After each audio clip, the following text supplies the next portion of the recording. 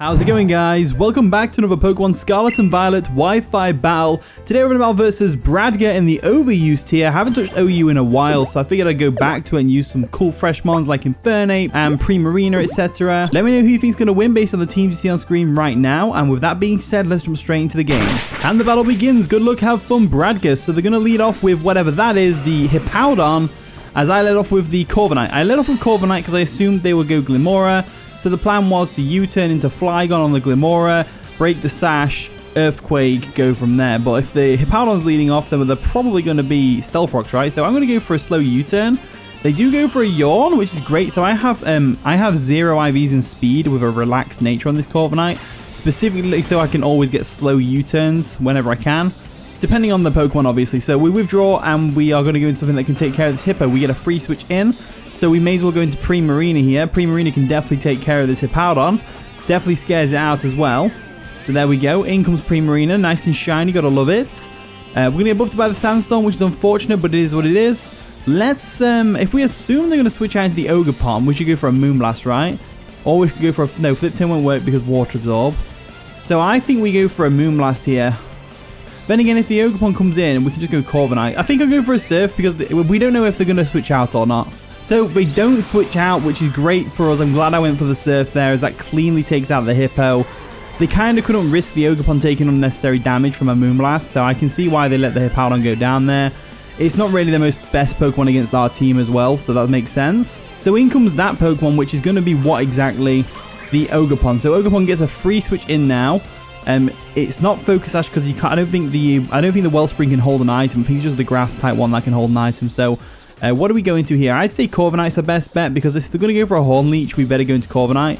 If they predict the switch and go for an Ivy Cudgel, it's not the end of the world, because Corviknight is defensive, so we can definitely take a hit from this thing, no problem. So in comes the Corviknight, like so. Silvera comes in, nice and shiny, gotta love it. I really like shiny Corviknights. They go for a Horn Leech, which isn't going to do any damage, and then we're going to get some Rocky Helmet chip on them as well, which is great. So any chip we can get on the Ogerpon, the better. So they're going to get hurt by the Sandstorm, but us being a Steel type, don't have to worry about it. So I'm going to go for a U-turn now, because they probably switch out here. If they do attack us, then so be it. We'll just go into Infernape and U-turn again. So they go for a Taunt to stop us from roosting, maybe. Or going for an Iron Defense. We could be an Iron Defense set for all they know. But we actually go for a U-turn here, which is going to do a decent bit of chip damage to the Ogerpon. And now we can go into Infernape. And unfortunately, we are going to reveal that we're Scarfed here. But it's fine. I don't really see any other options. So we're going to have to go Infernape. There we go. Sun Wukong comes in. The Infernape. I just had to use Infernape again because I haven't used Infernape in such a long time. I know I could use Infernape in UU, but it's just I just never got around to doing it. And it's been doing surprisingly well with the Choice Scarf set in this tier. So I'm going to go for a U-turn. It will definitely KO the Ogerpon, and we outspeed, which is great. So they go ahead and stay in. They lose their Ogerpon to a U-turn. They obviously didn't expect us to be Choice Scarf. They might have thought we were going to go for an Iron Fist boosted Mach Punch. Which would have made sense, but now at least they get a free switch in on whatever we decide to go into. So I'm leaning towards the Glimmora to get the Stealth Rocks up for that Volcarona and the Frostmoth, but they probably have heavy duty boots anyway, so it's not really the end of the world. What I am looking at is potential Flygon. That's what I'm kind of looking at. Potential Flygon. No, I don't think it's time for Flygon to come in. I think we go Primarina, because we can Flip Turn on whatever they go into. Or we can just straight up attack. So we'll go Primarina. Primarina is not really crucial for winning this game. The Sandstorm does subside, which is great. And now they're going to go into whatever that is. The Sociable, the Frostmoth. So Frostmoth, nice and shiny as well. Gotta love it. So this thing, we do wall it to an extent, unless it's Terra Electric. But I want to go for a Flip Turn anyway and get something else in. They go for a Quiver Dance, which is really scary. They are probably Terra Water, if I had to guess. So what I'm going to do here is I'm going to Flip Turn on them, see how much damage it does. There we go. Infernape still outspeeds because of the Choice Scarf, so we can go in and I'm assuming they're going to Terra Water, so I'm going to go for that Thunder Punch.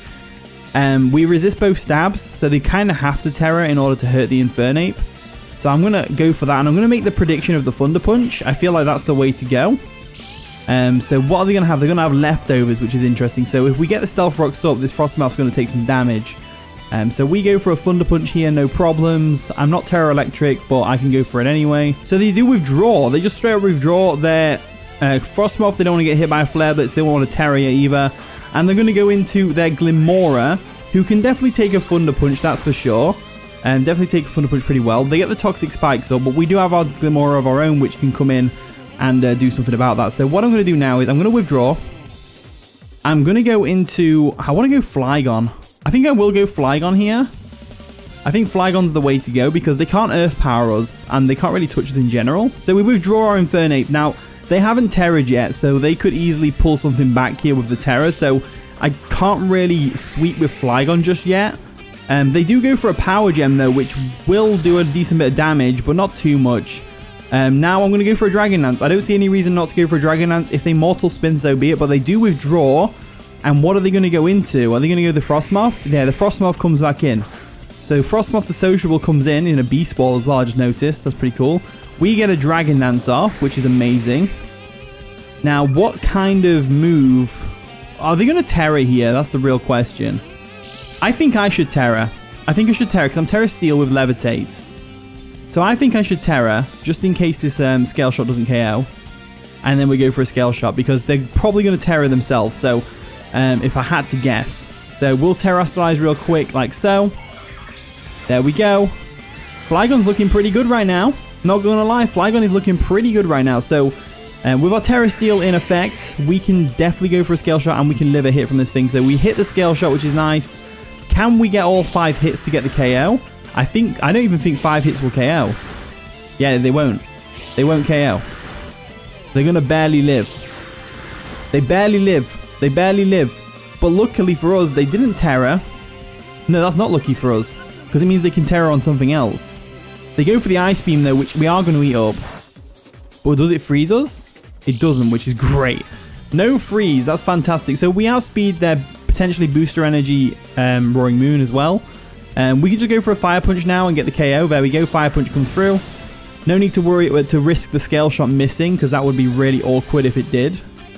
But with the Frostmoth out of the way, we're in a pretty good position. Now we are only +1 attack and the Flygon doesn't have the best attack in the world. So it's not necessarily over yet. So in comes that, the Sociable. Is that going to be the Frostmoth? The Volcarona. It is the Volcarona. So now we basically have to go for a Scale Shot because it will, if we can hit all 5 times, it'll do more damage than Earthquake.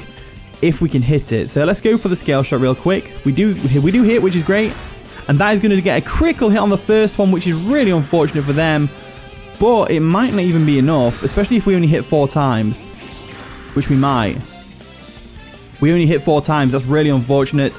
We lower our defenses, but we do boost our speed. And hopefully they don't Quiver Dance here and they go for a KO. They are going to reveal they have a Berry as well, which is going to boost... Ooh, that's going to boost their stats. Their defense. Interesting. As they go for a Fiery Dance, which is definitely going to KO Flygon. So Flygon did pretty good there. Flygon definitely did pretty good there, which is amazing. Now, though, I think Infernape could potentially win us the game. But now, I'm just going to go into my... I want to go into Primarina. I'm going to go Primarina because it walls Volcarona to no end of the world with the Assault Vest on it. So we'll go Primarina real quick like so. And then we do get poisoned, which is unfortunate. But we can get rid of the poison later. Not on the Primarina, obviously, but in general, the poison spikes. So I kind of want to go for a Flip Turn here. Kind of want to go for a Surf. Kind of want to go for a Moonblast, expecting them to switch out. I think I'll go for the Surf play. And they don't actually Terra, which is interesting. So they go for the Morning Sun. Let's see how well they take this Surf. That's the real question. So they don't take it, which is great. So Volcarona goes down. Now they basically have to go Roaring Moon, and it has to be the Terra Flying Acrobatic set for them to have a chance of winning here. So we're in a very good position with this team. So, for my return to OU, I think we're doing pretty good. So they go into whatever that is, which is going to be the Glimmora. This does outspeed us, of course. But I am going to go for a... I'm going to go for a Surf anyway. They go for a Power Gem, which isn't going to do much damage, so they clearly don't have Poison Stab, which is fine. But they have weakened us to the point where the Roaring Moon can definitely KO us with Terra Flying Acrobatics. So that's probably what they're going to do. So we get the Surf, Glimmora goes down. Let's see how this plays out for the rest of the game. As the Monroe is going to get some poisoned. And in comes the Roaring Moon, their final Pokemon. They haven't Terrestrialized yet. I'm assuming they will Terrestrialize here. They are Booster Energy. What are they going to be Booster Energy in, though?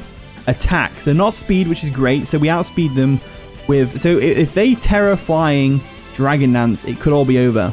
It could be a reverse sweep. So let's go for a Moonblast real quick. And they do Terrestrialize. What type are they going to be, though?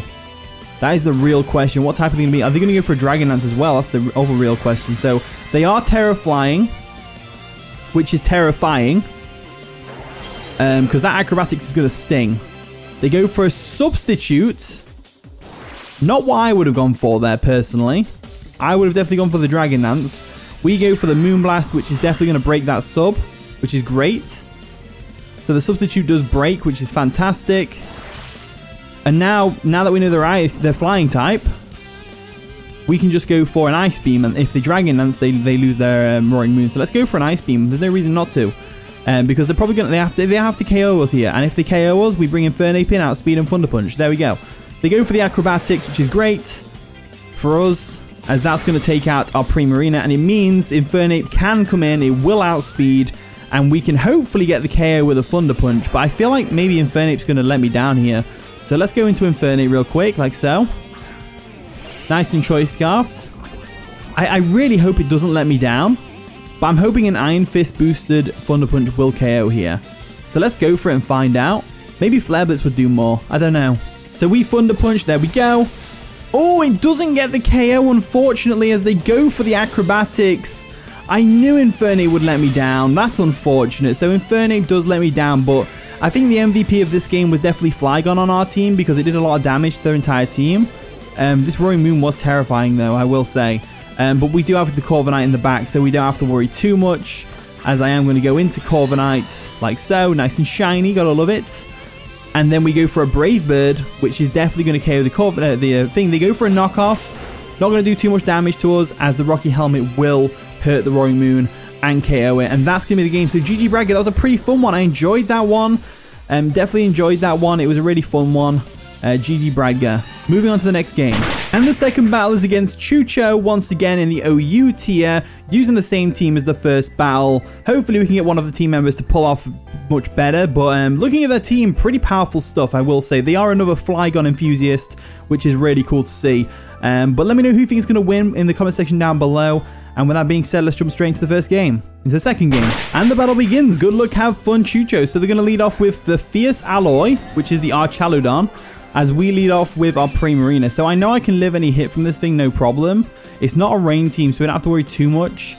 I am leaning towards going for a Moonblast straight away, just because it'll do a lot of damage, unless they're Assault Vest. So I'm going to go for a Flip Turn instead. They go for the Thunderbolt, which is going to sting a little bit, but not too much because of the Assault Vest. And we go for that Flip Turn, get on out of there, and break a potential Focus Sash, because they have lead with it after all, so it could be sashed, but I doubt it. A Sash Archaludon is not really a thing, right? But anyway, what can we go into to take on this thing? So I'm leaning towards the Glimora for the Earth Power. And the fact that we've got Focus Sash. Stealth Rocks could really hurt their team as well, but they're probably tidy up on the Mouse Hold, right? So I think I should go into Glimora and actually just go for an Earth Power. So that's what I'm going to do. I'm going to bring in Topaz, the Glimora.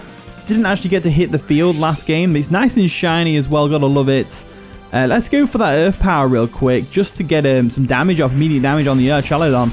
Does a clean 45% to the remaining HP, which is great. They do get another stamina boost, and then they go for a Flash Cannon, which is going to definitely take us down to our Sash, which is unfortunate. So that was a crit, but I don't think the crit mattered. Let's see what else we can do here. So we hang on with our Focus Sash. Now we can just go straight for another Earth Power. We're not going to get the Stealth Rocks up this game, which is unfortunate, unless they switch out here, which I don't think they will. So we go for another Earth Power, which is going to do pretty much enough damage so we can finish this thing off no matter how high its defense goes. We can finish it off with like the Infernape or something. So they go for a T-Bolt to finish us off. And down goes Glimora. But Glimora did good because Archaludon is a big threat to our team. So getting that thing out of the way early on is going to be great for us. So what I'm going to do now is I want to go Flygon and Earthquake. Because looking at their team, their best bet's probably going to be their own Flygon to come in. So I think what I'm going to do here is I'm going to go into Flygon. And they're going to expect an Earthquake, right? They expect an Earthquake, so they don't Terra. So I think we go for a Scale Shot predicting their Flygon to come in. I think it'll be ballsy for them to go into their Flygon, but I think they will. So I'm going to go for the Scale Shot. They do stay in and let it go down, which is fine. They get a stamina boost every time we go for Scale Shot, but at least now our Flygon's in a very threatening position because it's going to have a boosted speed, which means it outspeeds the Superior, it outspeeds the Volcarona, which it does anyway, I think, and it outspeeds their Flygon, which is going to be really useful for us. So in comes the Found Family, which is going to be the Mouse Hold. Interesting choice. So I'm going to withdraw my Flygon, and I'm going to go into Corviknight because this thing is pretty much immune. Not immune, but the population bomb will kill them from the recoil from Rocky Helmet. So if we can get them to go for a population bomb here, which I think they might, or they just Terror, straight up Terror. What type are they going to Terror into, though? That's the real question. They're going to go Fairy because of the Scale Shot. Maybe. They are Terror Fairy, which is interesting. So they probably go for a Tidy Up here. But Corviknight does wall them to the ends of the earth. So we should be alright as they go for that Tidy Up, which is going to clean the battlefield nicely. They've done a good job there. And then it's going to boost them and give them a Dragon Dance pretty much. So now we're in a pretty... We're not in a pickle, but let's go for a Brave Bird. They go for a Bite, which is going to do no damage to Corviknight. Rocky Helmet's going to do more damage. But we go for a Brave Bird, and that is definitely going to do a lot of damage to the Mousehold. There we go. So damage is being dished out. And looking at the team, nothing wants to take a Brave Bird. So I'm going to go for another Brave Bird here. There's no reason not to. They do withdraw. They have to go Flygon here, really. But they go into Ulgamoth, the Volcarona, I'm guessing. Yeah, the Volcarona comes in. We go for a Brave Bird once again. That's going to do a lot of damage. There we go. That's a lot of damage to the Volcarona. So now, we're in a bit of a tight spot because this thing can Quiver Dance. And I can't let it Quiver Dance. I really can't let it Quiver Dance. So I'm going to have to go for a Brave Bird here. They do go for a Fiery Dance to take us out. Because the switch was really obvious for the Corviknight, right? So it was a good opportunity for them to go for a Quiver Dance potentially. And I just couldn't let them do that. So I had to let Corviknight go down. Which is unfortunate, but it's whatever. So now we've got a couple of options. We could go into our Infernape. Close combat will KO the Mousehold at the health that it's at. It'll also KO the Volcarona at the health it's at. I think we go Infernape. I think Infernape can put in some work here. So we'll go into Sun Wukong. I think Infernape puts a lot of work in against their team. So I'm going to go ahead and go for a close combat here. I don't see any reason not to. So they withdraw the Volcarona. What are they going to go into to take a close combat, though? That's the real question. Superior, Dragcephalus, which is going to be the Quackable. That's an interesting one. So close combat comes through. It should two-shot. It does two-shot, which is great. However, if they have Aqua Jet, it's going to do a lot of damage to my Infernape. So I'm going to go for another close combat anyway. They do go for the Aqua Jet, which should do a lot of damage. It actually KOs. That's really good. And they're going to get a Moxie boost from that as well. So there's the Moxie boost. Are they choiced? Because that did way too much. I know Infernape's frail, but seriously? So I guess we have to go into Flygon here. So because they've gone ahead and done that, I think we have to go for an EQ or a Scale Shot here. I think we have to go for a Scale Shot. I think Scale Shot is the way to go. If they go into Mousehold, then we just switch into Magnezone and we get a free Flash Cannon off, which will KO something on that team because it's Choice Specs and Analytic. So let's go for the Scale Shot real quick. Hopefully we don't miss. We don't miss, which is nice. That's going to definitely KO the Quackable right there. And get us a nice and powerful speed boost and a defense drop. So there we go. So Quackable goes down, which is great. We don't miss the Scale Shot, which is really nice. Really nice. But we do lose our defenses, which is unfortunate. So in comes the Found Family, which is going to be the Mousehold. So Mousehold's an interesting one here because they don't outspeed us now. We can just go for an EQ. I am going to go for the EQ. I don't see any reason not to. So they withdraw Found Family this time. What are they doing? And they're going to go into Volcarona. Oh, are they baiting something? Oh, they might be baiting us to go for a contact move. They might be baiting the contact move so that we get burned from the Flame Body. But we're not going to do that. We go straight for an EQ, which is going to take out the Volcarona right there. But I think their best bet is probably going to be Superior. So they go into Cotyledon, which is their Superior. So Superior comes in. It looks tiny compared to Flygon, which is crazy. We're going to Terra Steel here. And I am going to go for a Fire Punch. And the reason I'm going for Fire Punch is A, it's super effective. B, I don't want to risk missing the Scale Shot because no doubt in my mind it will. And C, Terra Steel helps us against that Leaf Storm. It makes us resistant to it, which means we can definitely take one. And because they've already terrored with a Mousehold, we don't have to worry about it. So Flygon comes through and goes for a Fire Punch, which is going to two-shot the Superior, which is great. They go for a Glare, though. Oh, that's no good. That's no good at all. So that's unfortunate. We go for another Fire Punch anyway. I don't think they'll have Synthesis. If they do have Synthesis, then they're probably better off going for it until we get fully paralyzed. So they go for a Leaf Storm, which is going to do a decent bit of chip damage to us. I'm pretty confident that if they do get paralyzed, we don't get fully paralyzed, so it doesn't really matter what I was about to say there. I was going to say if we do get fully paralyzed, we can at least take one more Leaf Storm. But it doesn't matter because we didn't get fully paralyzed, which is great. So the Superior goes down. Now they go into Sandbender, the Flygon, their own Flygon. Nice and shiny, gotta love it.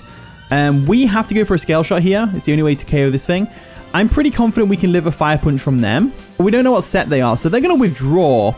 They expected the Scale Shot, which is fair enough, and they're going to go into Mouse Hold. But why? We go for the Scale Shot, and obviously it fails, which is great for them. Now we go for an EQ, and they go for a Bite. Okay, so Bite comes through.